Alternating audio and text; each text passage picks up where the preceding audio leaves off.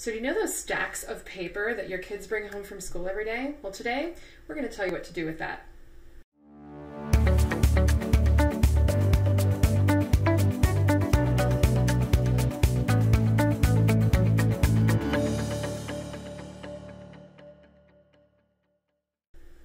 Hey everyone, it's Shelly from the Shelly Killinger Group. Today I am here with Sandra Lane, who is a certified professional organizer. She's also the founder of Organization Lane, which is your company, and she is an author. She has a book called Ask the Organizer, which I am so excited to read, and she also is a speaker as well. So, I mean, that resume is pretty extensive. Thank you so much for taking some time with us today. Sure, thank you so much for having me. Oh my gosh, absolutely. So we are tackling the issue of what's in front of us, and I have to say this is probably a third of what my kids brought home in the last week.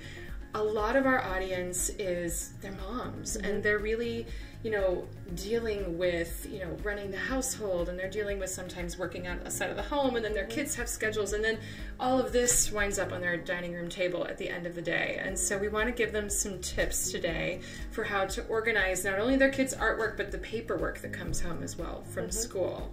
So why is it that you feel like moms might have an issue kind of letting go of some of this stuff?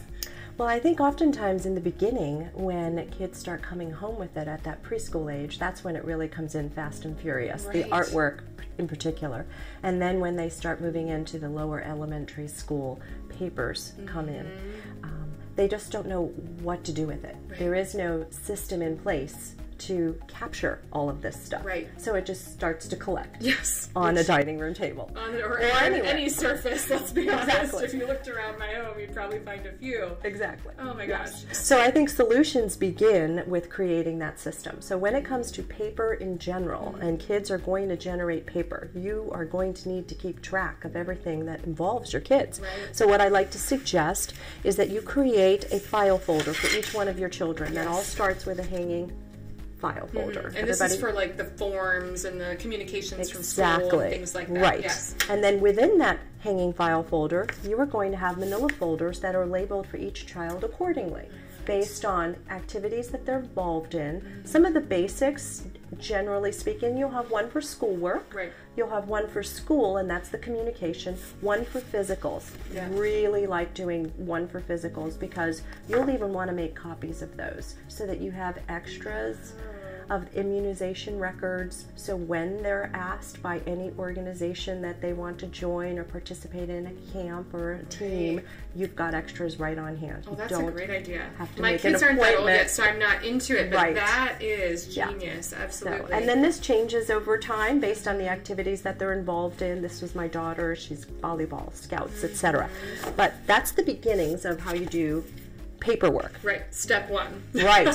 Artwork is a whole different animal altogether. So, I mean, I feel as a mom, I sometimes have a hard time letting go of some of this stuff. Why do you feel like that is? Like, do we just think we're going to kill our children's childhood? No. Well, I think there's a couple of things. I think that we feel that this is something that our child made, and therefore it must be precious and important. Therefore, we must save it. But you don't have to be the only beneficiary of your child's masterpieces. I love that. You can share all of this that comes home. How about keeping the best of the best? And there's a few options here. You can create an art wall, as you've done in your own house. I think that's beautiful what you've done. Yeah, we'll show you guys the art wall. You can frame some pieces with, really good framing, good matting, because it's going to probably stay up there for years. You can share. Put some of these pieces, the ones that maybe are not quite as important to you, that might not make it to the wall of fame, but put them in an envelope and send them to grandparents and aunts, uncles, babysitters at college. They would love to receive. I love that. You're totally right. They would. And that's just the beginnings of what you could do with this.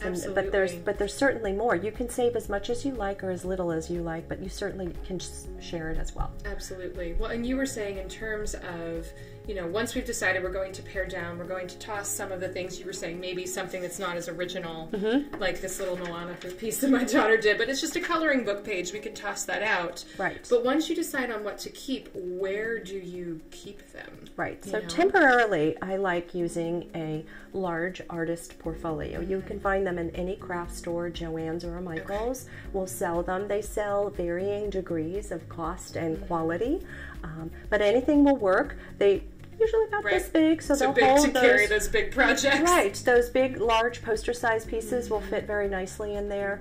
The nice thing about it is because it's relatively flat in size, you can slide it underneath a couch, you can put it behind a couch, so it doesn't really take up a lot of space if space is an issue in your home. Absolutely, which, I mean, since when is it not? You know, it always is.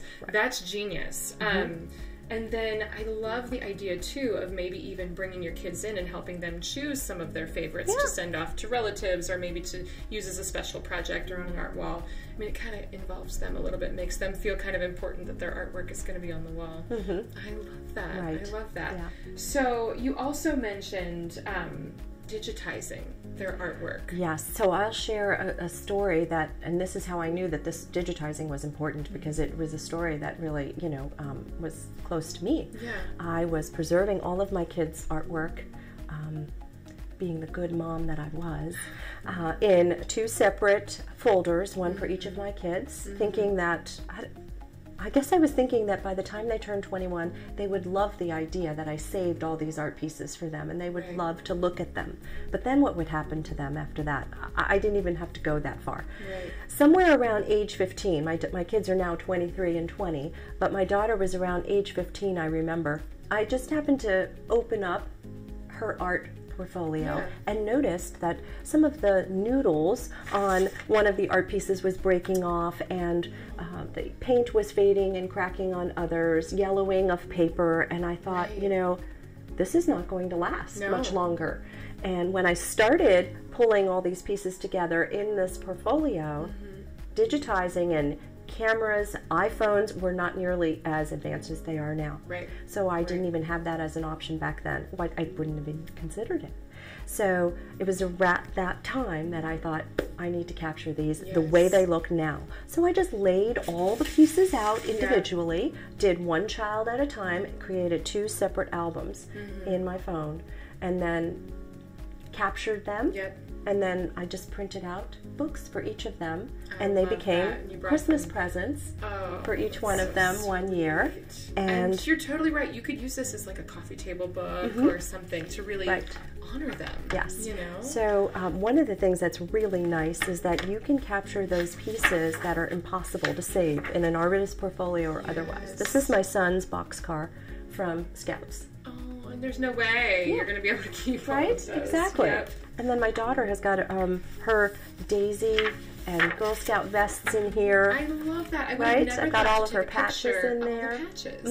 Yeah, that's genius. Well, and then here's the 3D piece over here. This 3D piece would never have stood the test of time. No, this is one of her, honestly, this is one of her most favorite pieces, because this was displayed at the library locally where we live. So it was very important to her. Yes, very important to her. She can always remember it. You know, or you could even send this as a gift to somebody, grandparents or babysitter, like you're saying. That would be kind of awesome. Well, and I just came across, you and I were chatting before we started filming, an app for your phone called Archive, where you can snap pictures of your kids' artwork and then send it off. It's almost like a Shutterfly kind of thing, where you can make keepsakes and books, and I think that's just genius. And then you don't have to feel bad about letting it go at that point. You know? And you know, that process of letting go is really up to the parent. Every parent will have their moment when they're ready to let go. But the first step in really preserving your child's work, first and foremost, is to start digitizing. And when the pieces come home, if there's something you know you want to save, for example, if it's not, doesn't have their name on it, or there isn't a date on it, just kind of put it back there in the corner, put it in the artist portfolio, so that way you've got some documentation on the age of your child. That may be something that's important when you decide how to format your book. Perhaps you might want to do it chronologically, and that will make it a lot easier for you to do. That's genius tip, because honestly, you know, it comes in every day from school.